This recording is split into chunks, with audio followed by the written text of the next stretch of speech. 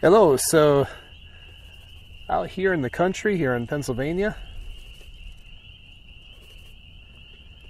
gonna paint this old barn you see here.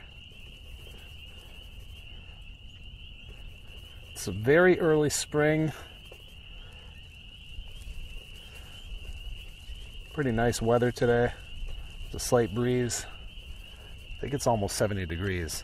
The lighting is pretty much overcast. So this is really going to be more about values than anything else. And I have to decide, where I'm going to put things. So I'm just going to work on my composition here.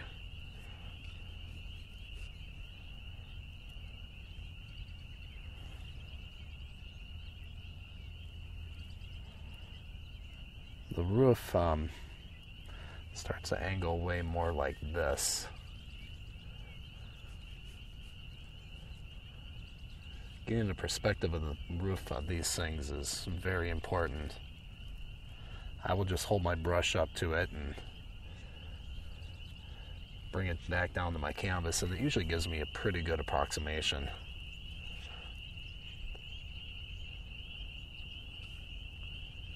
Now this is, I'll make sure that comes across pretty evenly. It does, so we're good there.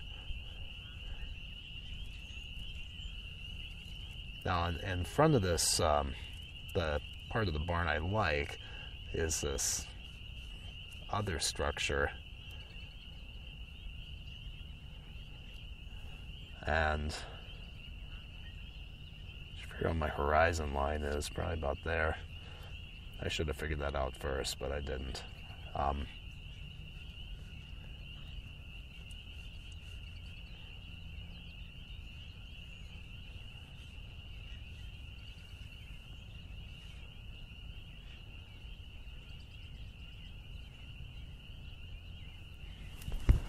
think I have the roof on that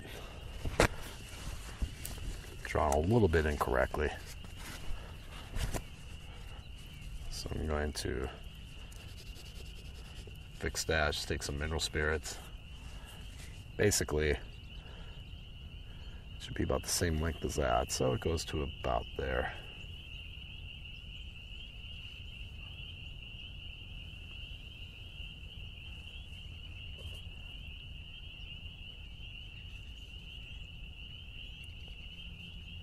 The bottom of this thing is this smaller structure here.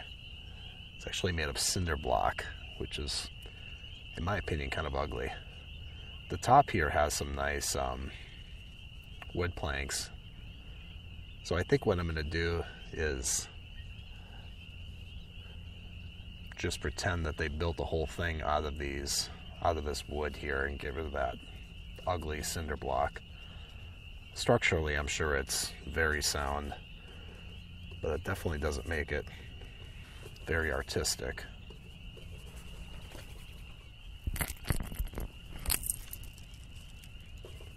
When I'm doing architecture, I usually start with, some kind of loose drawing of the structure.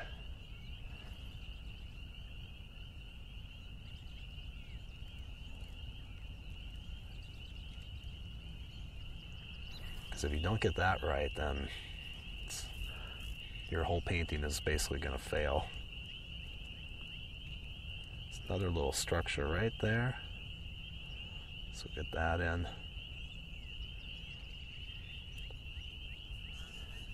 We're dealing essentially with a one-point perspective. Everything, all the perspective lines are going, toward a point that is off of the panel here.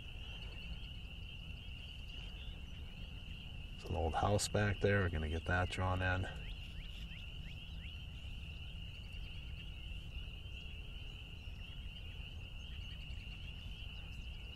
Should need to make that bigger. That house is going to end up going off the composition there. There's also a couple silos.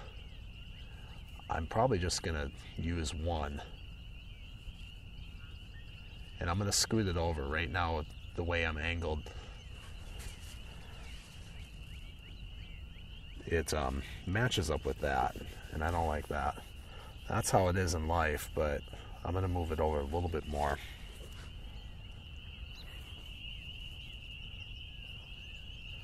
Make it a little taller than what it is, just because I don't want it lining up with the roof. There is some other structures back in there, but I'm going to ignore that. The ground plane goes there, and then there's some distant trees.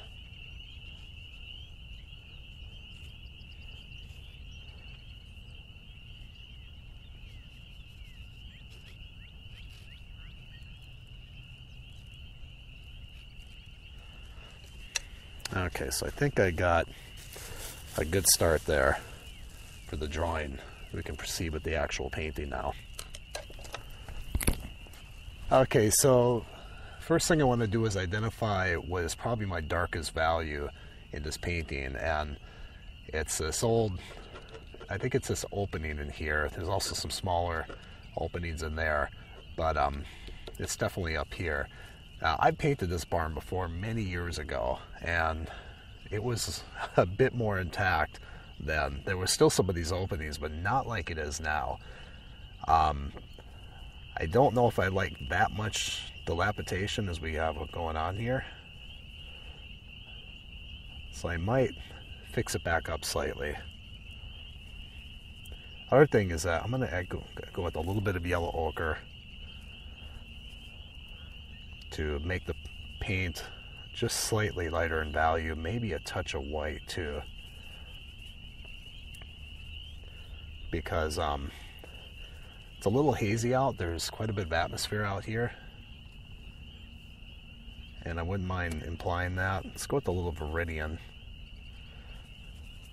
Making a black from Viridian is going to raise the value of your black just a little bit, which can be great for outdoor atmospheric effects.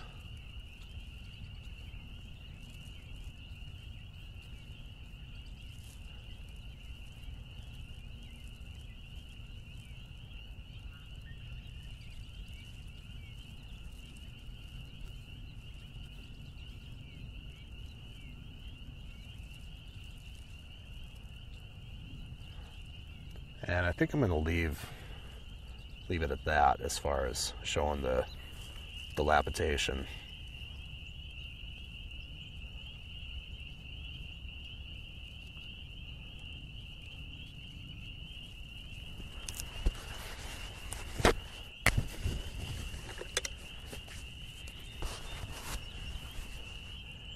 Okay, next I'm going to go for that old red wood that's on the outside.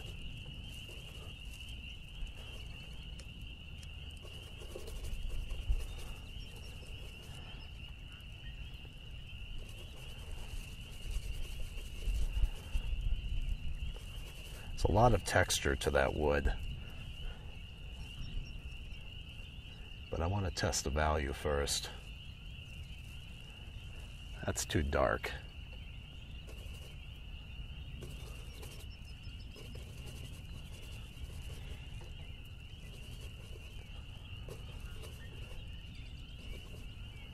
Let's try this.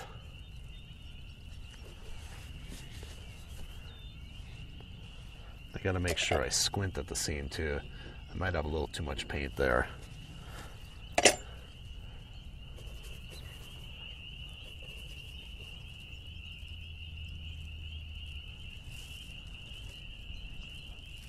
That's good to at least start with. I might have to adjust that value later, but I think I have a pretty good starting point.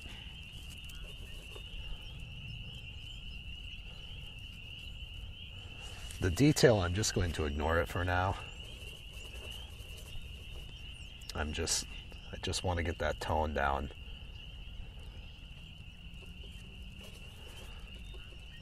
Also, before I continue, let me tell you about my colors quick. Titanium white, cad yellow light, cadmium orange, yellow ochre, transparent red oxide, cadmium red, alizarin crimson, ultramarine blue, Viridian, and Chromium Green Oxide.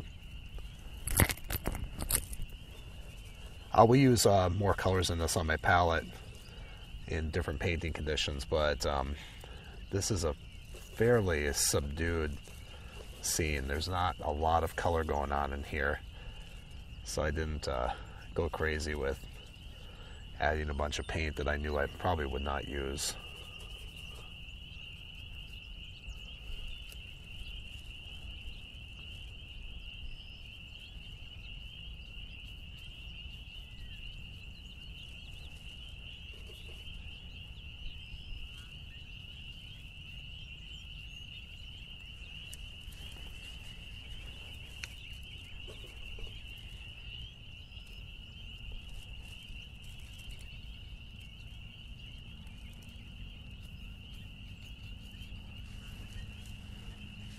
Sounds like we got a motorcycle or something coming here.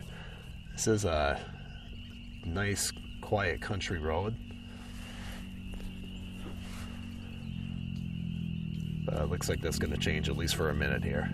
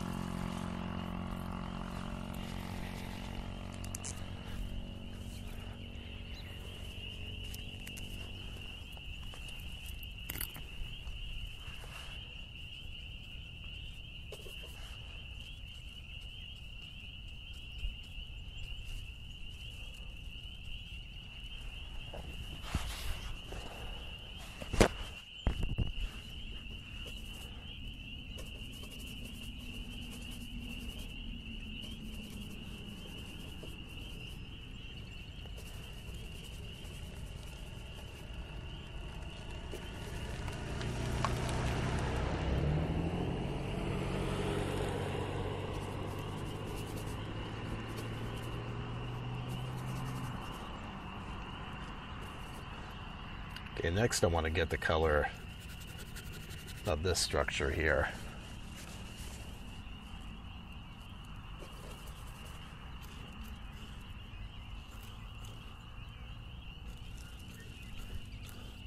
And as I said, I'm just going to ignore that cinder block. Well, here comes the dirt bike thing again.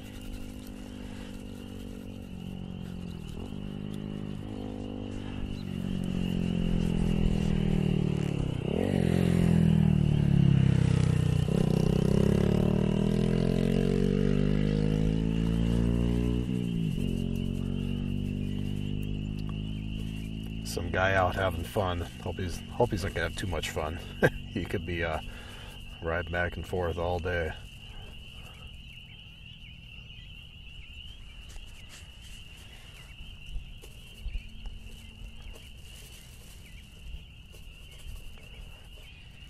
If you like what you're seeing, do me a favor and hit the like button below, the thumbs up. And if you don't like it, you can hit the thumbs down. Got a few people doing that here and there. I think it's inevitable.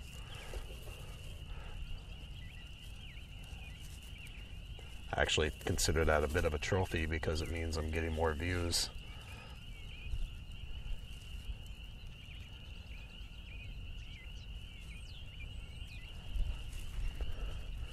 Your relatives always tell you your paintings are good, but it's when you get out into the general public that you hear the real feedback. So,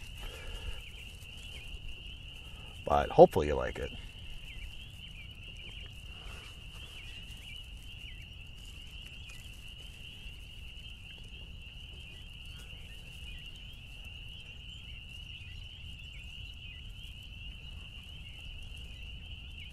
Also, if you could subscribe, that'd be awesome too. YouTube likes that, more people see it, and it helps me to continue to want to make these videos.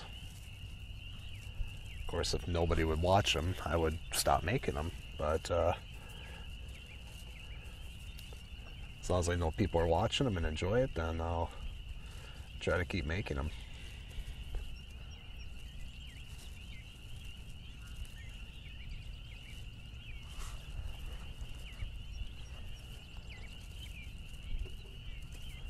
Plein air painting is always fun, and it's really good practice.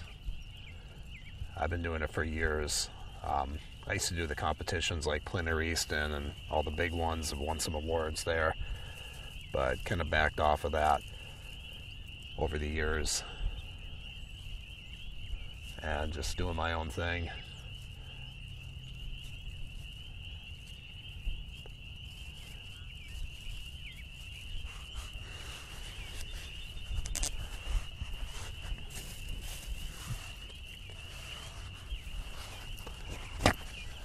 Okay, so we have some of the barn established here.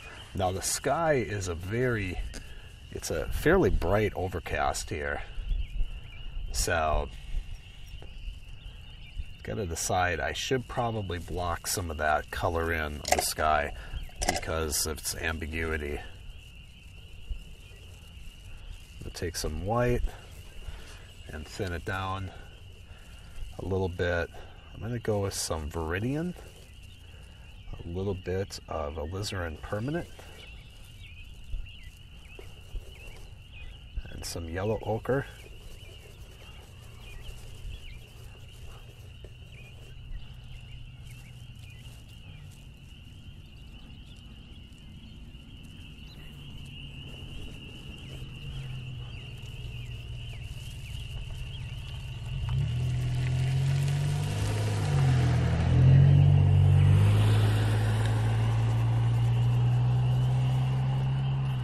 Seeing some blue in there in spots.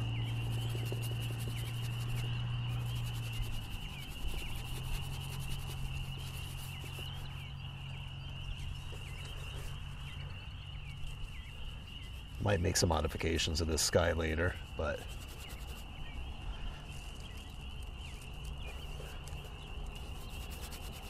just want to get a tone in right now.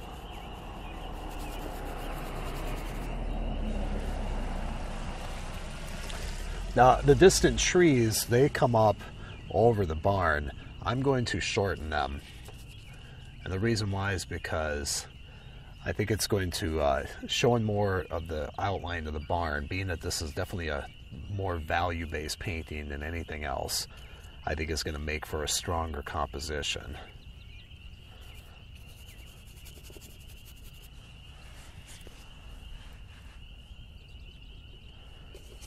Okay, for those background trees, let's try some ultramarine blue, some alizarin permanent,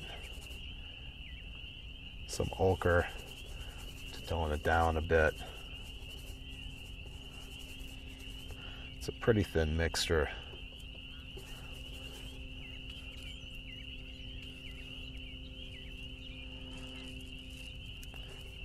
And make them a little cooler than what I'm seeing them out here. Because I think it'll be a more interesting painting that way. Plus, since I'm making them smaller and setting them further back, that'll definitely make sense.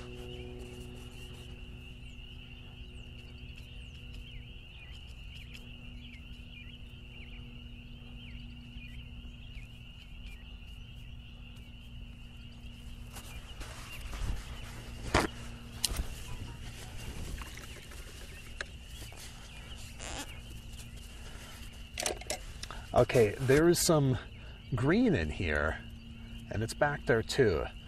I have to decide if I want that green in there or not. I have this kind of personal aversion toward green grass and bare trees, which is a way of going on here. Now, that's accurate for spring. I just don't know if I like it or not.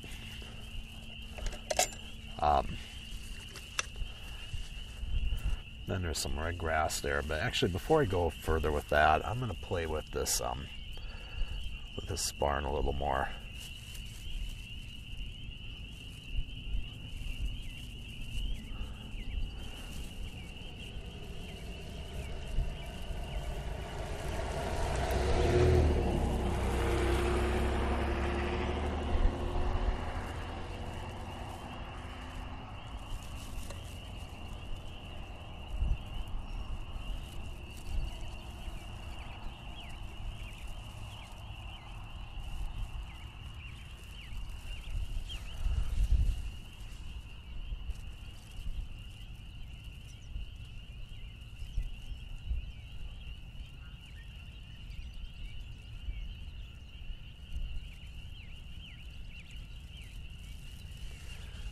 If you're wondering where I am, I'm actually in South Central Pennsylvania. The name of this road is called Tapeworm Road, believe it or not. I don't know if I'd ever want to live on a road named after a disgusting parasite, but there it is. So full disclosure there. And I think it's named that because it is an interesting road. It does a lot of winding and turning and everything, so I guess whoever named it definitely had a sense of humor. That's all I can say.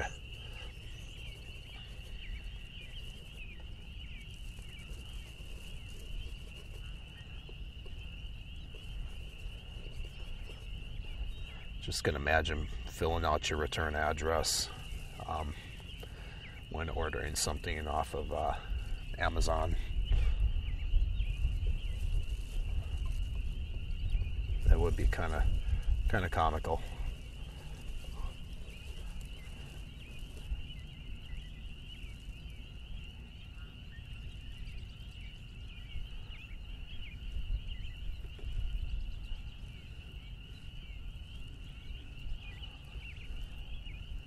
I'm just going over this previous transparent layer with some slightly more opaque paint. I'm going to leave some of that undercoating show through just to imply the structure, the texture, I should say, of what was there.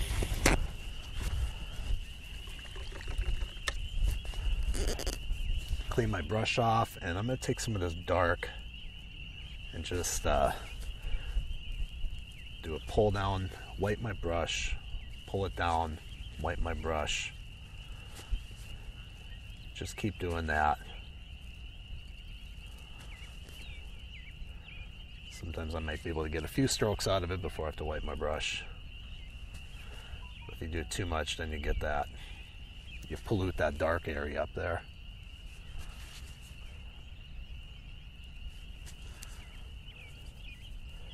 And if you do that, just go back in, grab some of this original dark, and paint some back in.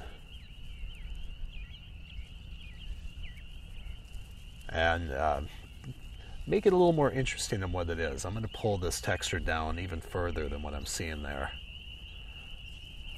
So it's just going to give it a more interesting look.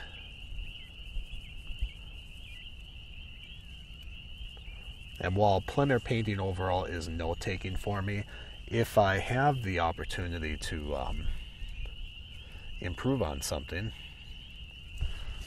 I can do it without destroying the original intent of why I'm out here, then I'm going to do it.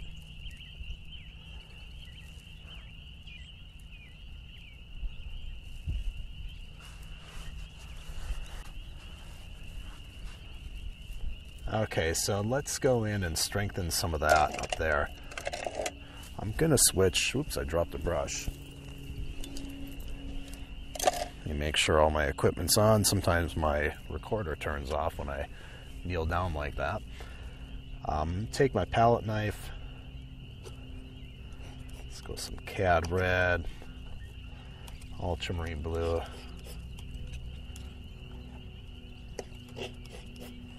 A little bit of white, a little bit of ochre.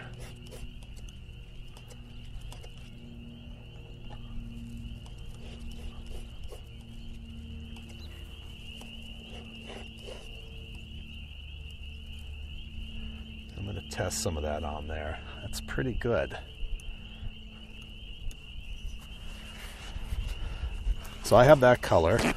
Getting our paper towel here.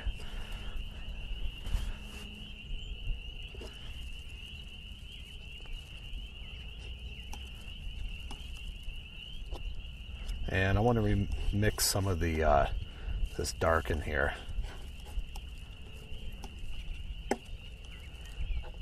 I really want to try to get it how I'm seeing it.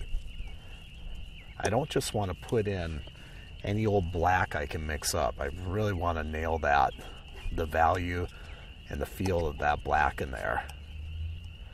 Darks are some of the most difficult and determining things you can have in your painting. If you don't get a dark right, then that can affect all of your painting.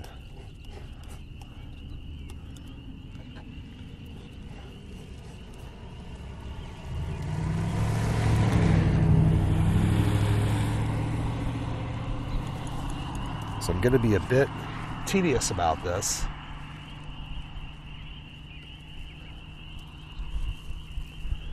So I really want to get that value and that tone.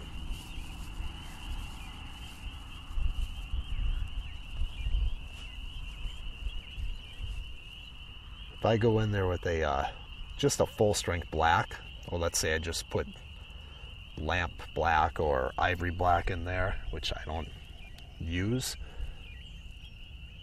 but if I did, it just wouldn't look like I was there.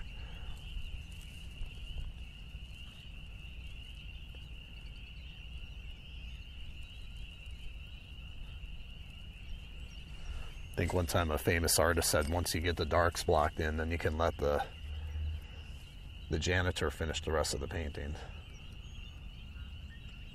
I don't have a janitor, but I guess this guy did.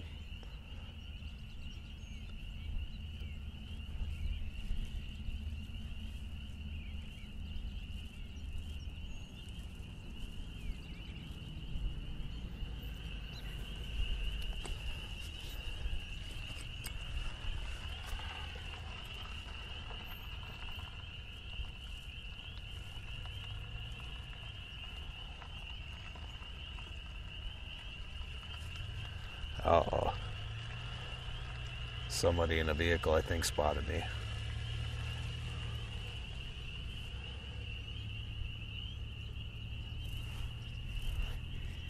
Oh, they were just turning around. Good.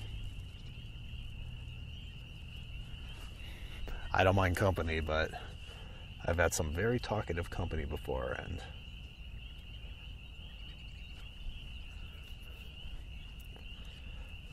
you're definitely up against the clock when you're out here.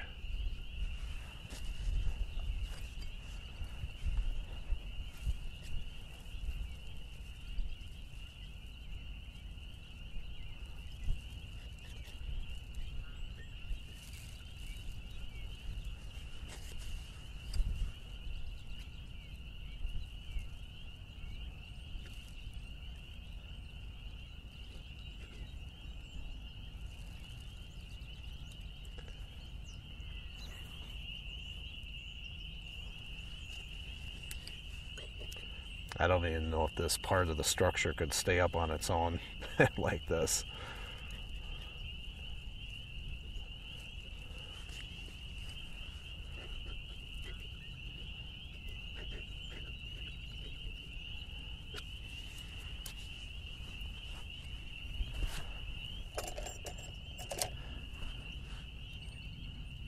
Okay, so now I'm gonna go with the brush and just do some refinements here.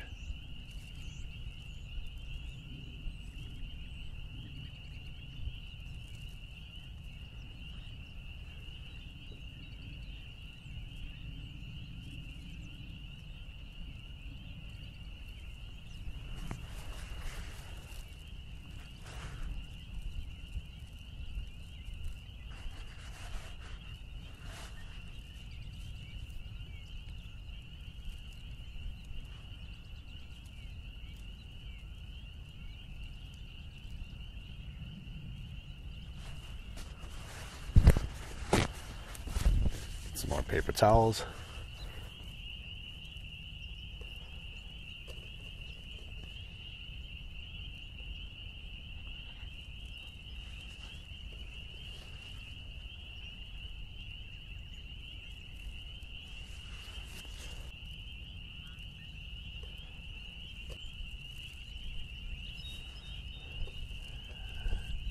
Okay, so there's also this, this is old weathered wood, so it has this lighter,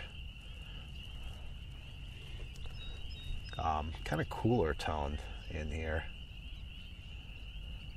especially up in this spot.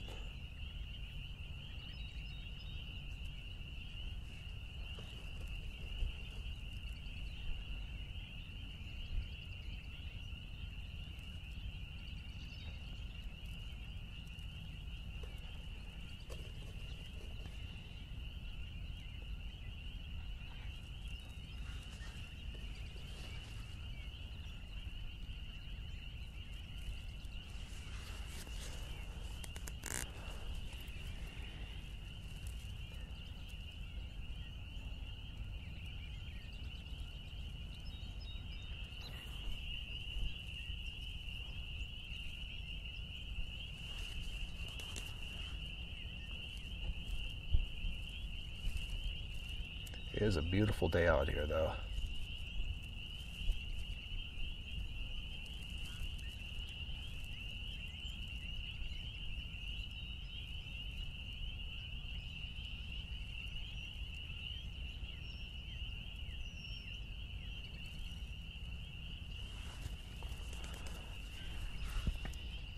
One of the things that really makes these barn paintings on an overcast day is just these little shadow areas here.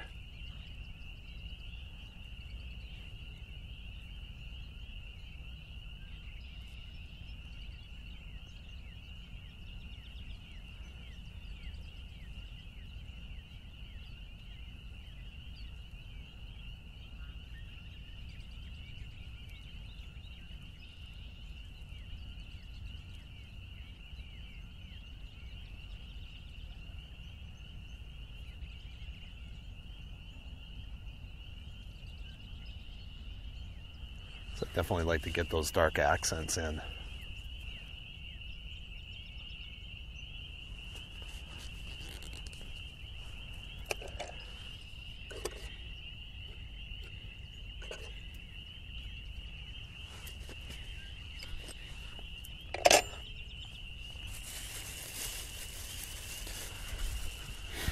One brush that I wish I would have brought along was my badger hair brush, but I did not, so I feel a little bit handicapped here. So I really like it for doing these little lines on these barns like this. Let's see if I can pull this off with a big fat bristle brush.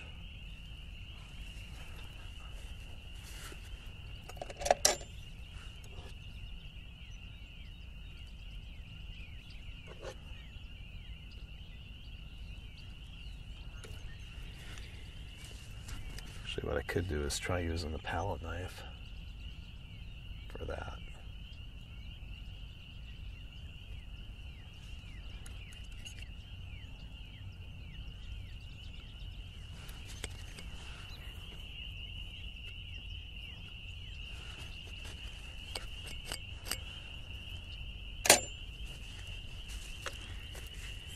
Okay, on the side here, there's this kind of ambiguous neutral tone.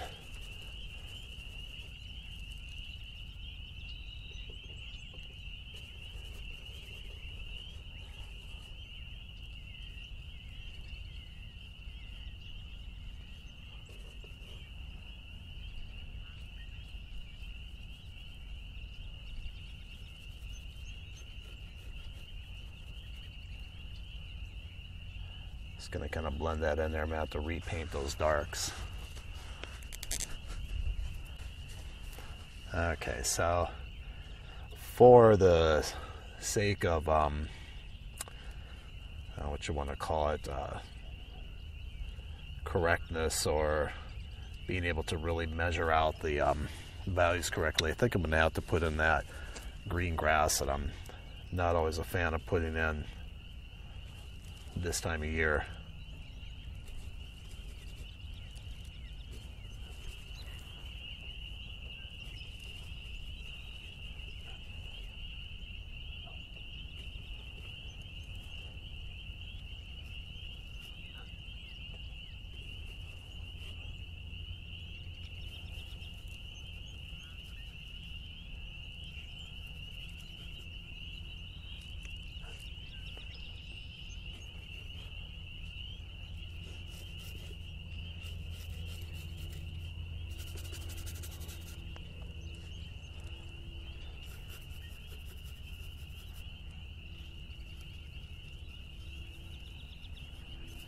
And I'm putting this on, I'm mixing in some transparent red oxide, some yellow ochre. The key with green grass, or anything green really out in nature, is to make sure you have it somewhat neutralized. A lot of people just want to throw in some pure chromium green oxide or something like that, and that's just not going to do it. It's going to wreck it. Because the green that comes out of your tubes, even if it's sap green, is usually not nearly as intense, or is way more intense, I should say, than the green you're seeing out there in nature.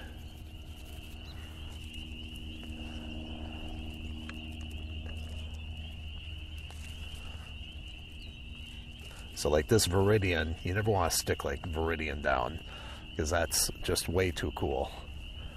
So you really have to neutralize it quite a bit with some kind of red. You can use orange, you can use like cad red, yellow ochre, transparent red oxide. The earthier reds are going to neutralize you know, pretty fast. Actually, any red will.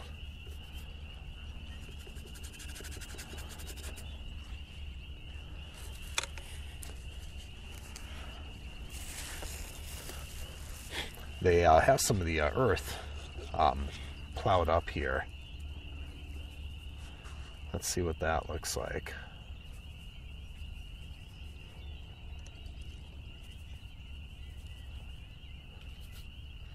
That's way too intense. Let's knock that down with some ultramarine blue, a little bit of alizarin. Still too intense. Also, when you're going in, when you're laying your paint down thin and transparent like this, it's also going to really intensify any warms that you have in your paint. So like if you lay down a thin transparent red oxide like I am here, it's that transparent red oxide is just going to scream through the mixture. So I'm really having to cool it down.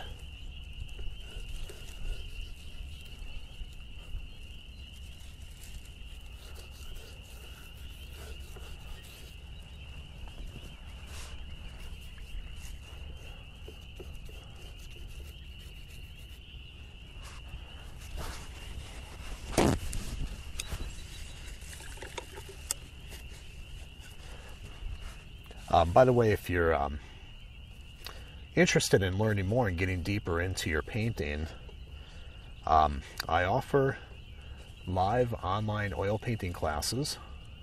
Do it through Zoom. We meet every Saturday, almost every Saturday. Once I might take one off. Some months have 5 Saturdays in them. But anyway, we get together as a group and we take about 4 weeks, and I take it through a painting from start to finish. We don't paint nearly as fast as we are here because of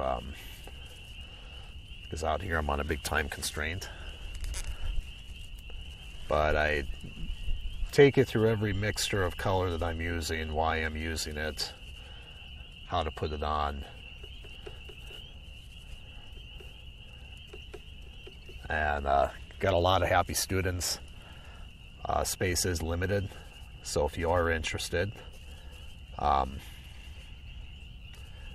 click on the link in the description below, and that'll take you to the sign up page where you can get on the waiting list, and if the spot comes open, I'll let you know about it and you can sign up.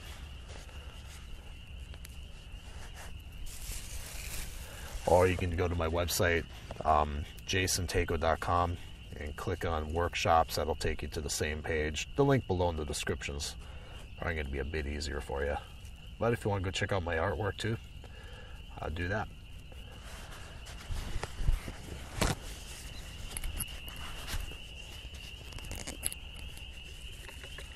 We also do a monthly critique session. And my students, that's become one of their favorite things. We spent the last couple critique sessions like a couple hours or more. And basically what that is any painting you have that you're working on, or any drawing that you want to get some feedback, you send it to me, and I give you some feedback, thoughts on it. And the group will too. I keep it anonymous. I mean, if you want to identify yourself as the artist, you can. But I just, keep it anonymous. Say, hey, we got this painting here, and here's some things to consider, to improve upon it. I bring it into Photoshop. I used to be a graphic designer, so I can work Photoshop pretty quickly. And so I will, a lot of them I bring into Photoshop, and I'll show you exactly, what you can do to make it better. And we also do a monthly Q&A session where you can basically ask me any question you want to. And that's all benefits of being a member. By the way, all the live sessions are recorded. So if you can't make it to the live session, no problem. You can watch it later. And the painting that we work on in the class, I actually do that painting again completely on my own, because it's a little bit different teaching, painting while I teach versus painting how I normally paint. And so I will do the painting on my own, record it, and you get to watch me do it from start to finish with commentary. So a lot of benefits. But anyway, if you're interested, check it out. I'd love to have you there. Okay, so I cleaned up my palette a little bit.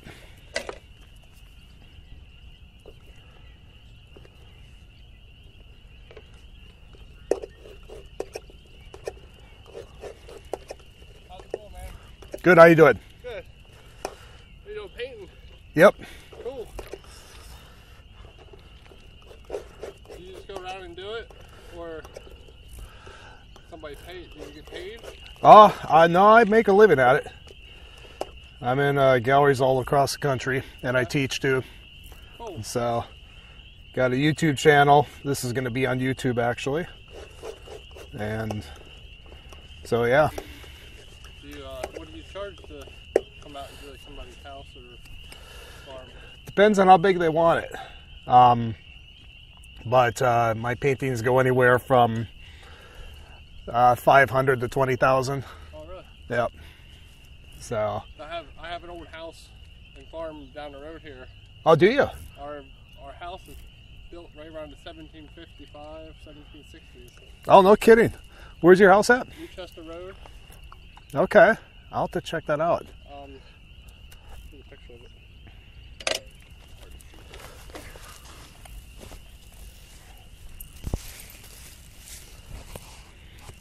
Where's Newchester Road? I'm not...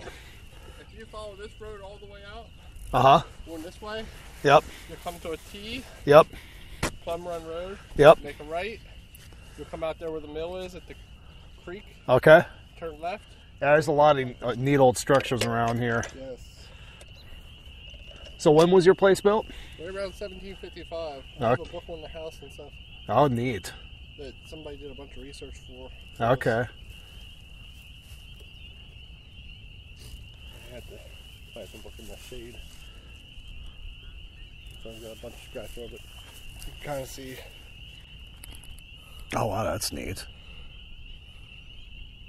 As well, did you redo the roof recently? We did all the... I repointed the house and we redid the roof. Okay. Nice. So how long have you lived there for? It was in my family. Okay. We lived there now for... Well, actually live in the house for like maybe 6 years. We've owned it for about 10 years. We probably worked on it for 10 years before we moved in. Okay. And then it was in my family since the 1930s. Let him live there since he was like the maintenance guy. Gotcha. Not real sure. Okay. Yeah, and I always, usually it's a situation like that, I want to stop in and, hi, can I paint, because right. You get some people like, what the heck are you doing? And Yeah, so far I haven't been shot doing this, and I'd like to keep it that way, but... the only picture I have of our house is, they came around with the aerial people came around with, every so many years they'll pop in and say, hey, we're going through our inventory, and the oldest thing we have in books till they throw it away. I think we have an aerial shot like from the 65, 69. Okay. And that was the oldest they had left.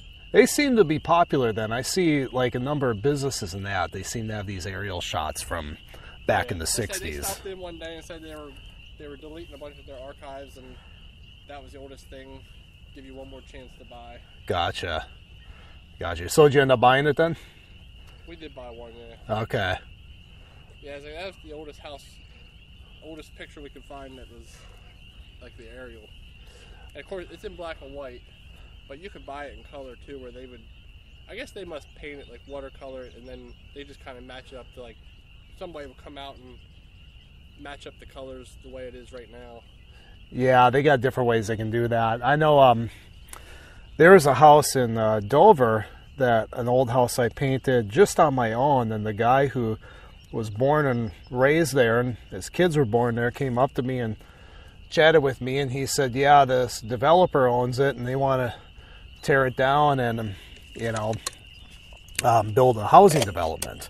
It's a beautiful old place. And I so I gave my card, and just out of the blue his kids contacted me, and I'd done a bigger version of the painting, and they said, we'd like to buy this from you to give to our dad. And so I was like, all right. So I ended up selling it to them, and they gave it to him, and which is cool because it wasn't long after that they ended up tearing the house down and putting it up an ugly housing development. So, Yeah, these places here, not many of them around anymore.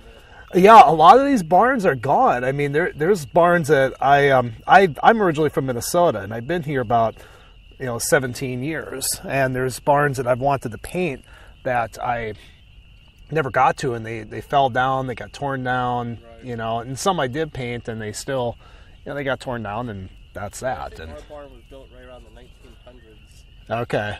Like we have it in the Adams County Historical National Barn Registry, but I'm surprised it never burnt down. But I guess we live about a quarter mile off the road, so it probably helps. A lot of the barns in the area, seemed like there was went through a little kick there for a while. It seemed like a lot of them were getting burnt down from arson. Yeah, I think I remember something about that.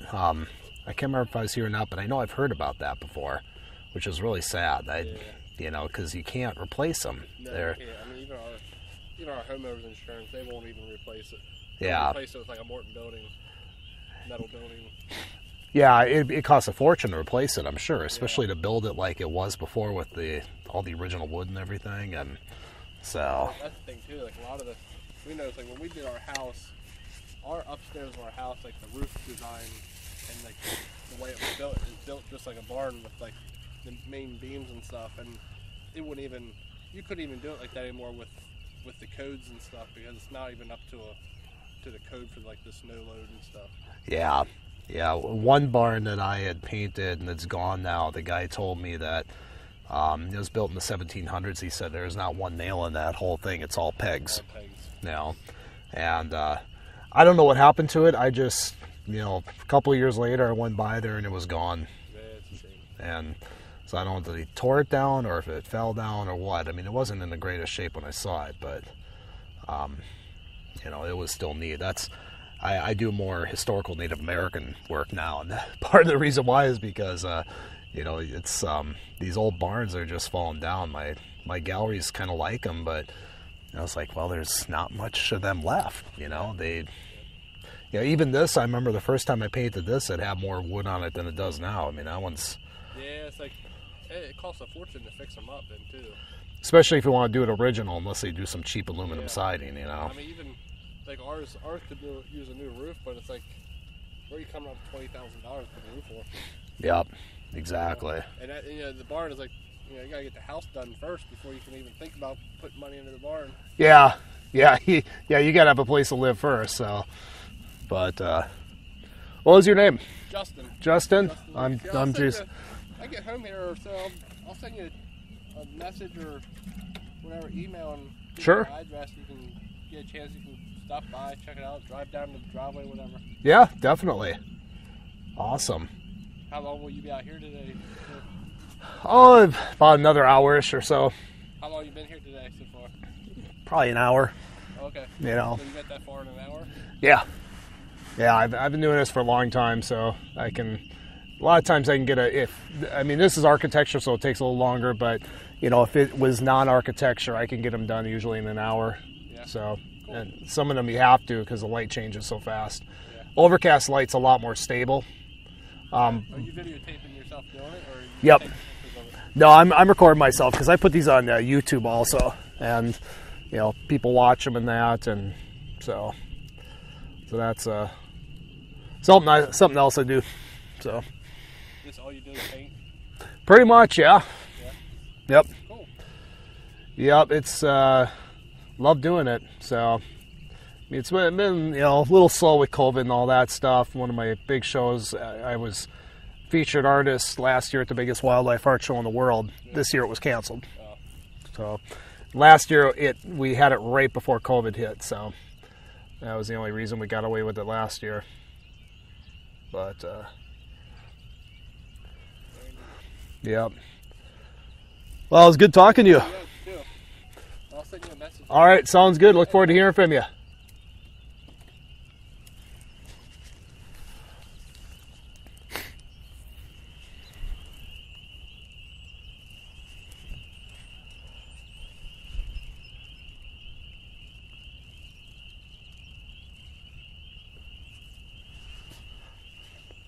So that was interesting. Had a nice conversation with that guy. I wanted to kind of get back to painting for two reasons. Number one, my camera likes to shut off all by itself after a certain period of time. I'm amazed it kept going. I was just waiting for it to click off at any moment. And I only have so much battery in my camera. But the other reason too is that I just wanted to keep painting. So just kind of had to keep doing it.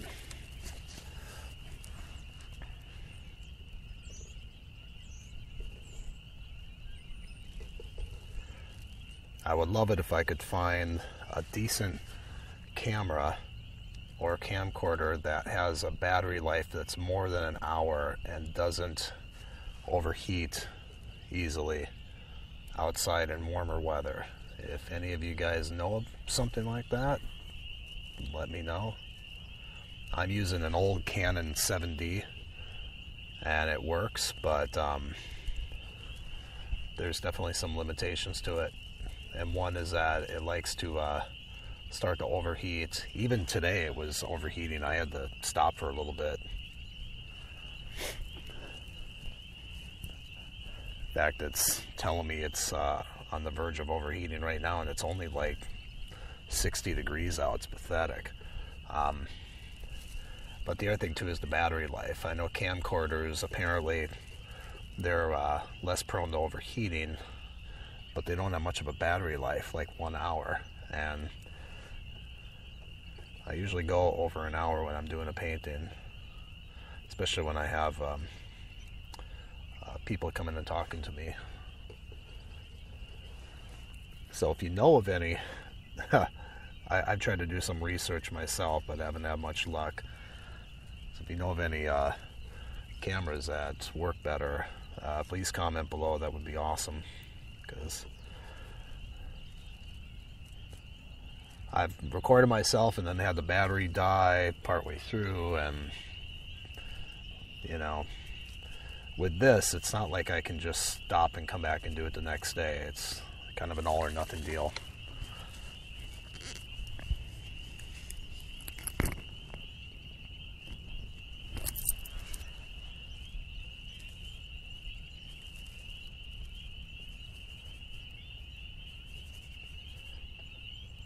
I'm going to try to put in a little bit more of a strong red in here, just to tie it in a little bit more with the barn back there.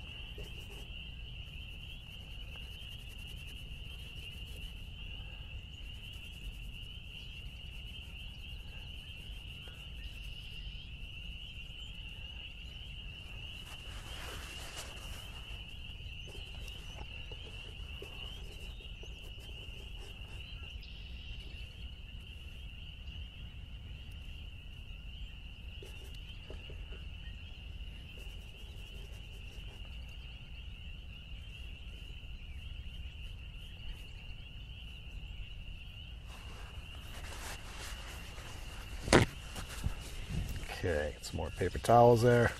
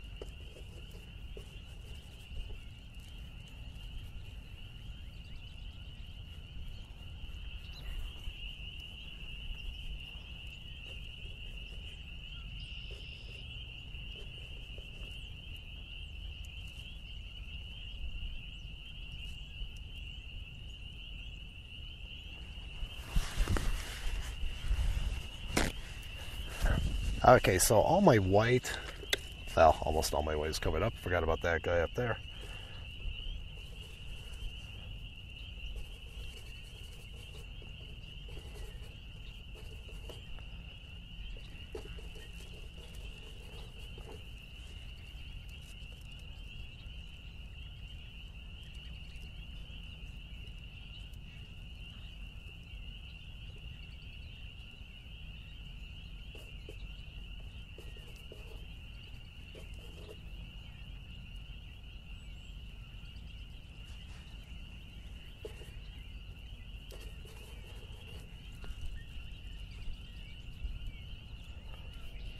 And I got the roof of the main barn too to cover up.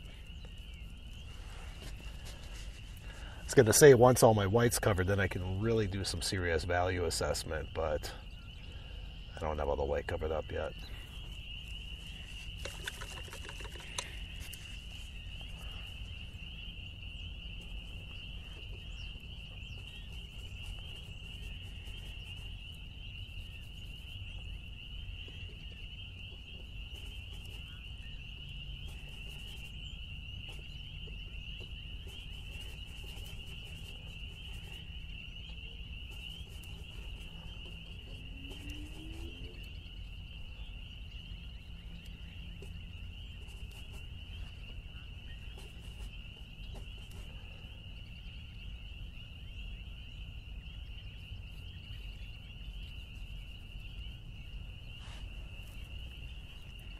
These light, almost white colored roofs are kind of tricky to do on an overcast day because some of their local color can be pretty much the same as the sky itself. But you have to squint at it and see, you know, is it darker or lighter than the sky? And it's definitely darker than the sky. So you want to make sure you capture that value relationship when you're doing this.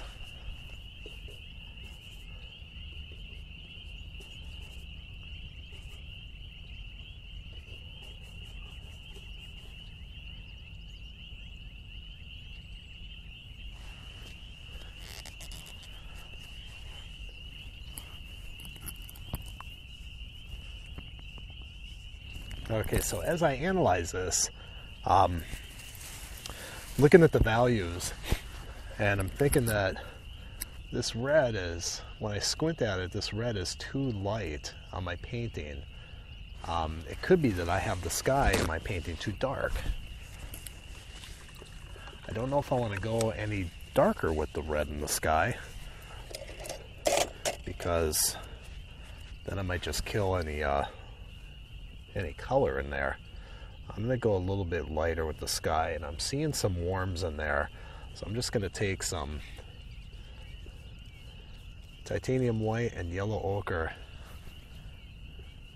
and lighten up that sky more. I'm going to mix it into this cooler, darker mixture that I previously put down.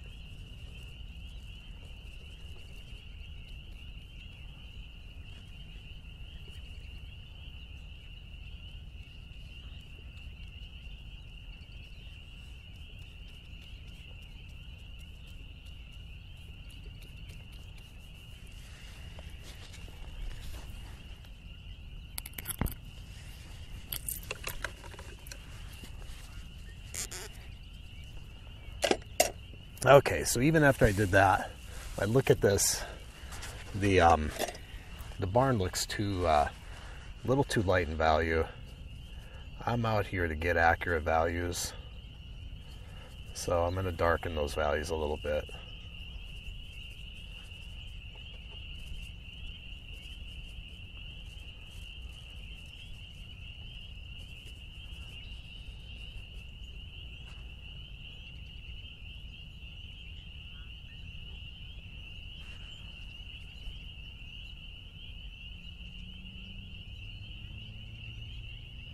The key is to squint at your scene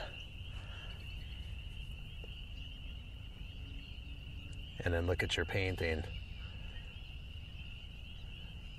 and just try to capture that overall impression.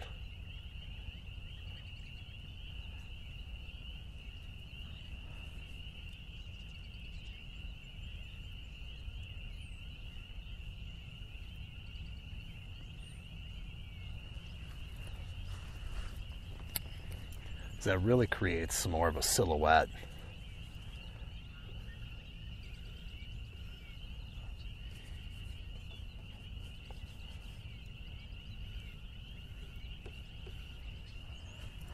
And I'm liking this more as I darken it.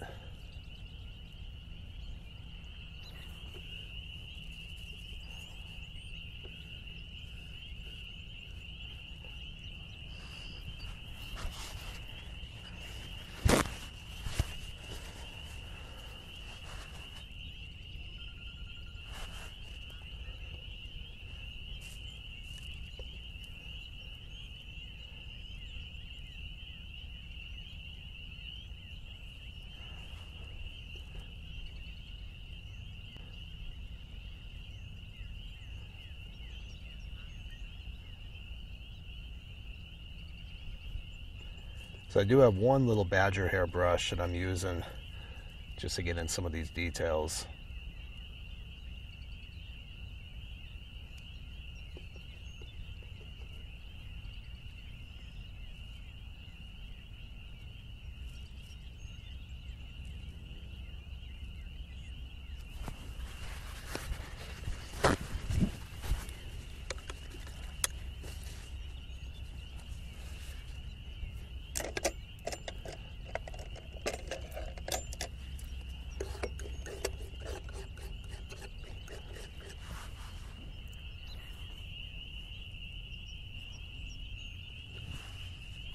I know I said I was going to leave the cinder block out, but I don't know. The more I keep looking at it,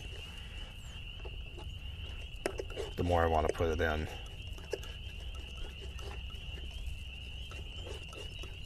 So I'm making a liar of myself, but hey.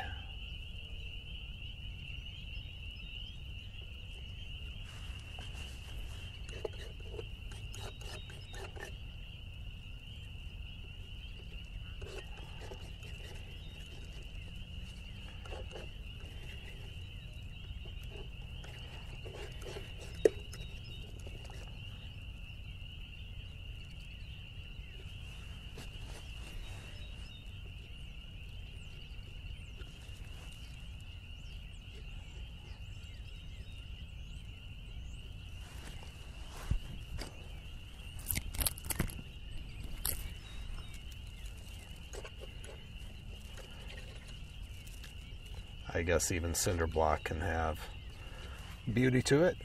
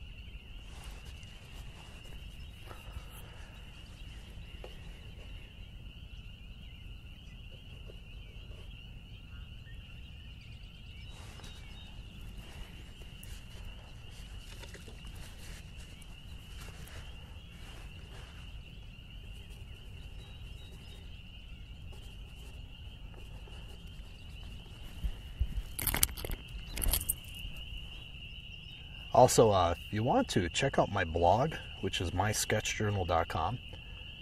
I have a lot of articles there that you might find very helpful on oil painting and drawing.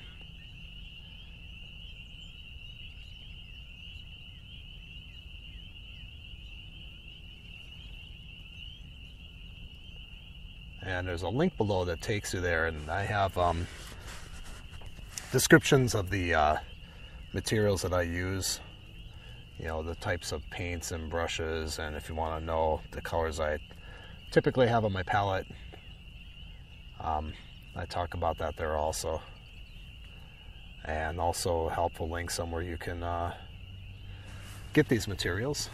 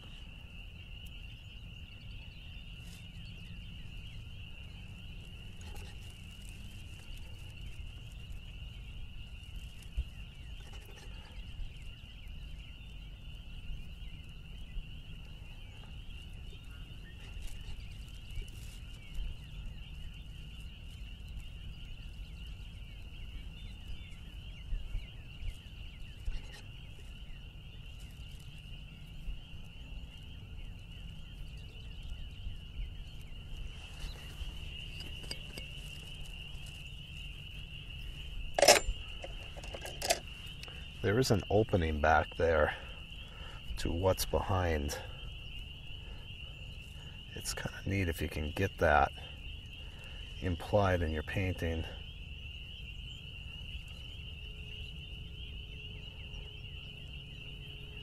Let's see if I can put it in there without being too obtrusive.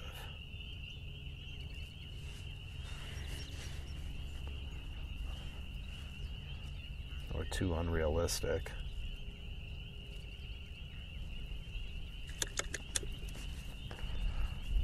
Not sure if I like that or not. I'm gonna leave it, but it might disappear later.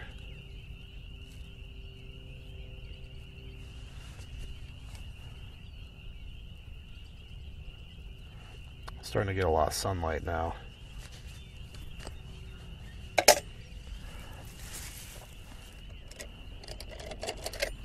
Okay, scraped off my palette a bit.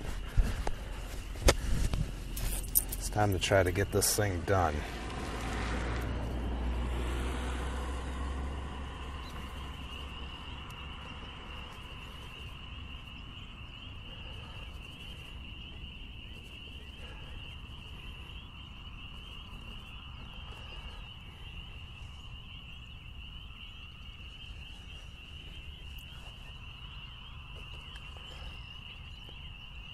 Had an interesting painting session. A gentleman came up and talked with me and told me about his house. That was kind of neat.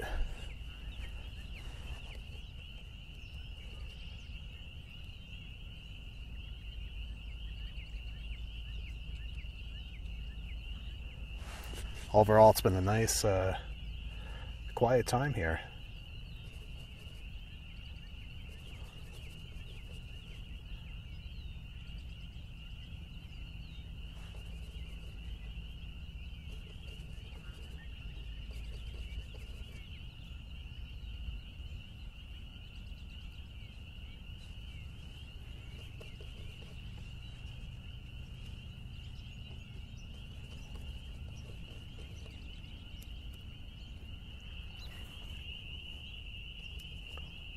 Now I'm laying down this green for this grass, taking a more impressionistic approach. I'm not going to try to cover up everything I already laid down, but just add some different notes of color, if you will.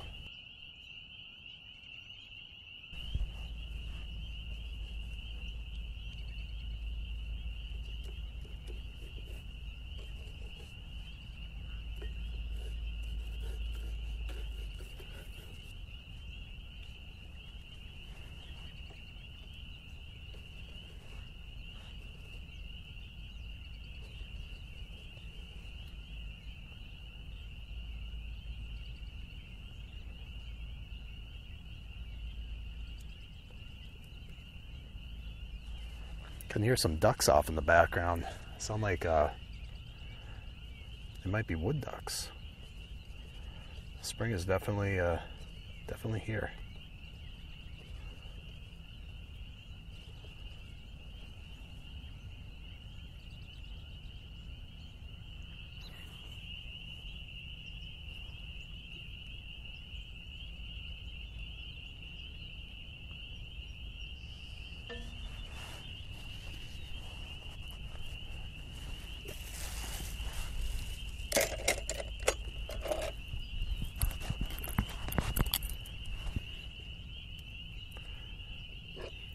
Now, up against this side of the barn, they have some stuff there. I don't even know what it is. I just see these little ambiguous shapes. I don't know if it's a pile of wood or what, but I'm just going to... There's also some thin trees growing up here that are kind of blocking my view of it. So I'm not going to try to paint exactly what I think might be there. I'm just going to gently indicate some ambiguous values, if you will.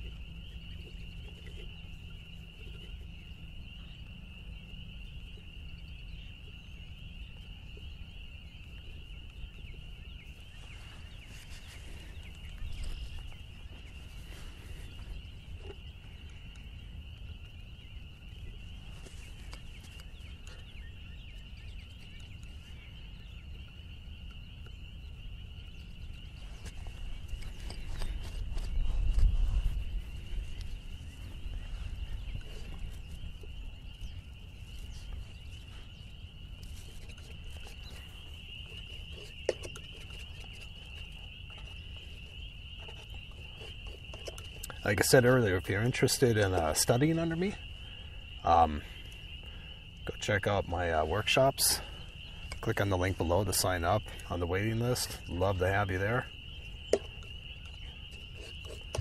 When there's an opening, I'll let you know about it.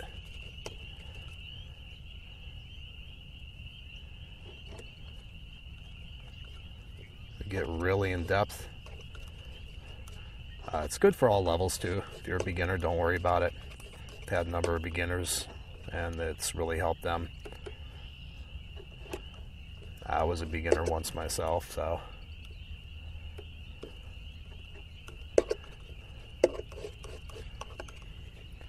And if you're a little more advanced, but you still need some help, I'd be more than happy to do that.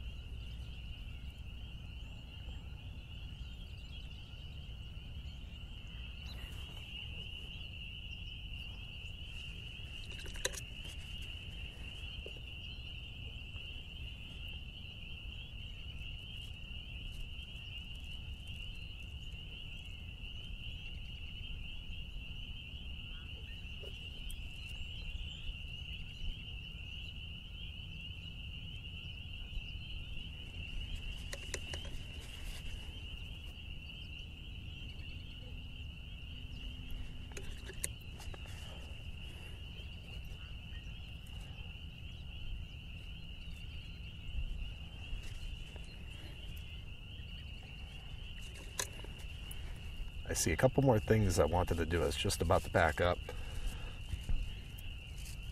There's a fence over here.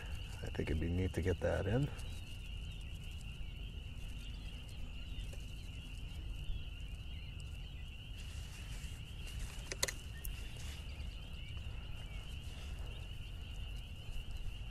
And there's a fence here.